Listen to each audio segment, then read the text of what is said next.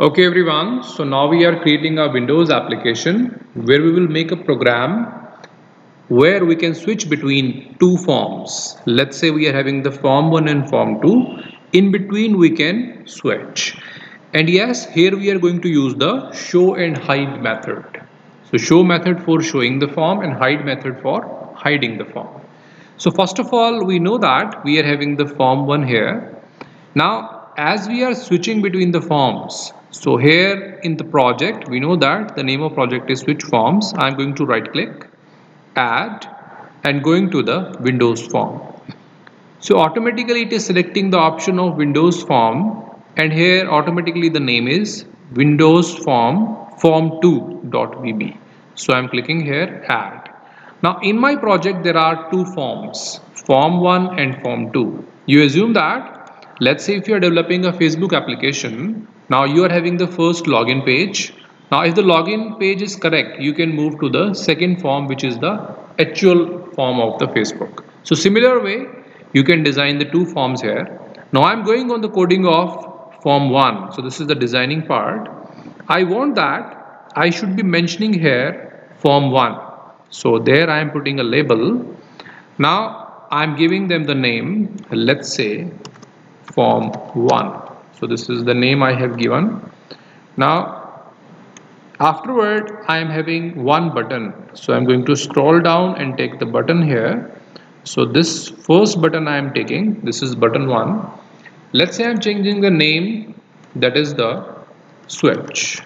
So switch between, it is switching the form, going to the other form. And I'm taking one more button, let's say it is for hide. So I'm using this hide. Now instead of switch I can use the name show also. So let's say I'm using the show because the method is the show, that's why I have given the logical name show and hide. Now these are the two buttons on which I want to perform the coding. Similarly, I am going on the form 2 here. On the form 2 designing, same way I am putting the label here and I am giving the name, let's say form 2. So this is the form 2. Now afterward again I am dragging one more button here. Now this button I am again giving the name, let's say show, and afterward I am putting one more button here and let's say the name I am giving is hide. So these are the two forms which are ready with me, form 1 and form 2. Now what I want that if I click on this show button, then form 2 should be visible. Now so double click on the form show button. So here button 1 underscore click under the form 1. So here in the form 1 on show button I am double clicking and I want that when I click on this one, form 2 should be shown. So I will simply write form 2 dot show. So simply by writing I am just showing the form 2. Automatically the brackets are coming because show is the function. So here on this button we have done the coding, that means form 2 show. Now hide. Hide means if I want that myself should be hide, means I am on the form 1 and I want to hide myself. You know that whenever we are doing the coding for the same form or the active form, then we write me. So me dot hide. So that means I am going to hide myself. So now I have done the coding on form 1. I have not done any of the coding on the form 2. So here I am going to run this and afterward I can see that form 1 is displayed. So if I click on the show, the form 2 is now visible, and if I click on the hide, there is nothing going on. But if I click on show and hide, nothing is going to happen because form 2 coding I have not performed yet. So I am closing it. Now afterward I am going on the form 2 design part. Here I again want, if I click on the show, then form 1 should be visible. So I double click over there. So the coding will come afterward. We can see that it is not going to show the code because the project is already running. So I'm going to stop this project. Now I am double clicking show. So here you can see that on the form 2 button 1 and the form 2 button 1 is for the show. So I'm going to show the form 1 from here. So form 1 dot show. So here you can see that I am going to provide the show function. Afterward, again I am going on the form 2 on the hide. In the hide, I want to hide myself. So I will say me dot hide. So here I am hiding myself. Now you can see that I have cross-linked two forms. In the form 1, this show will be going to open the form 2 and this hide will be going to hide itself. Similarly, if I go on the form 2, this show will be going to show the form 1 and this hide will be hiding itself. So I will click on the play button, that is the start debugging. So I am having the form 1.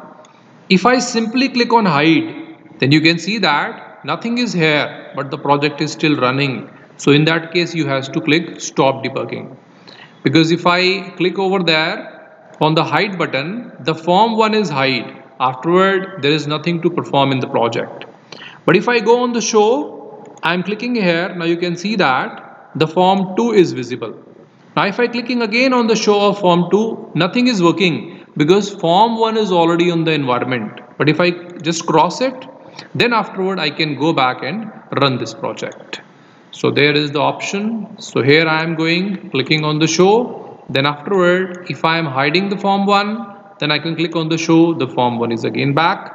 I am hiding the form 2. So form 2 is hide. Again show. So form 2 is showing. So this way, with the help of hide method, I can hide the forms, and show method, I can show the other forms. So this is the one way by which we can switch between the forms. Now there is another way by which we can switch the forms. Now let's say I don't want to create these two forms. I only want to work with one form. Let's say I am going on the form 1. So this is the form 1 design. I want that this form replica should be created. There should not be form 2 which I am creating. The replica should be created. So what I am doing, I am putting a button here. Now this button, what I am doing, I am putting the name, that is replica. Now in this replica, it is going to create the copy of it itself. Now if I double click over there in this replica, I want that my same copy should be created. So for there I am creating an object dim a as new form 1. Whenever we use the new keyword, it amplify that it is the object. So form 1 object, just like we declare the variable, we know that dim a as integer. So a is the variable. Here we are saying dim a as new form 1. So that means a is acting like the object of form 1 and a is having all the features by which we can control the form 1. So here we are saying a dot show. So we have created one variable of form 1 and it is showing a dot show. Now if I run this project, now you can see that replica, again replica is coming. You can see that again form 1, again this form 1. So many replica, how many you want to create, you can create that. So this is how we can create the replica of the same form. Because you can see that the same object is keep on working, and with the same object we can create the different replica. Replica means copy. So in the screen you can see that multiple copies of the forms are created, and if you want to hide them, obviously you know this hide will work. So if I click on the hide, these hide will work. These replicas are going to hide one by one. So that is how these are the two methods by which we can work and switch between the forms. One way, you create two forms and switch between them with the help of button. Second way, you just create the replica of the forms and afterward you hide them or the switch between them.